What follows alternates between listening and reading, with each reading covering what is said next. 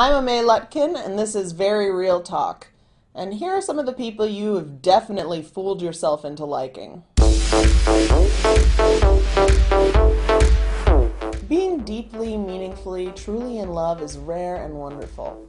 Some of us are still looking for it. Some of us who are in this room talking to the camera. Meanwhile, we have a lot of time to kill, and you'll probably find yourself crushing on the wrong person.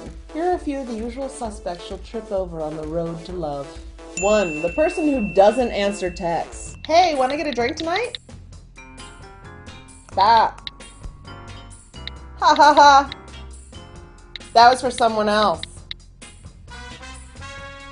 I'm trapped under something heavy. Come help me. Bring wine. It's tempting to explain away someone's total lack of interest in you with the idea that they're in a movie or an underground corn maze, but one day you'll look back and realize you were crushing on someone who's just a total waste of time. 2. The person who flirts with you when their girlfriend is out of the room. Okay, this is something that you'll probably fall for as a teen or a very immature person in your 20s. A hint of the forbidden. You'll be crushing on someone who is taken. Memorize this little speech. If you're looking for a side piece, I can tell you, I don't have the time for that. I'm Liam Neeson. What I do have is a very particular set of skills. Skills I've acquired over a very long career.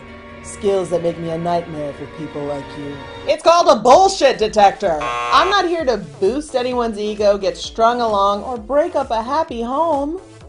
Especially if you won't even answer my text. 3. The person who was literally the only cutie in the office. Right, we all wanted a piece of this person, even if they wore socks with sandals or microwave fish in the employee lounge. They almost looked like Zac Efron if you squinted and were a few beers deep at happy hour and it was dark. Close quarters cross crush borders. You have to put that on a pillow. 4. The person you changed yourself for. Yeah, we've all done it. Someone hot crosses your path and they're really into death metal and Justin Bieber is your ringtone. We all, at some point, will twist ourselves into a pretzel to be right for the wrong person. Don't do it.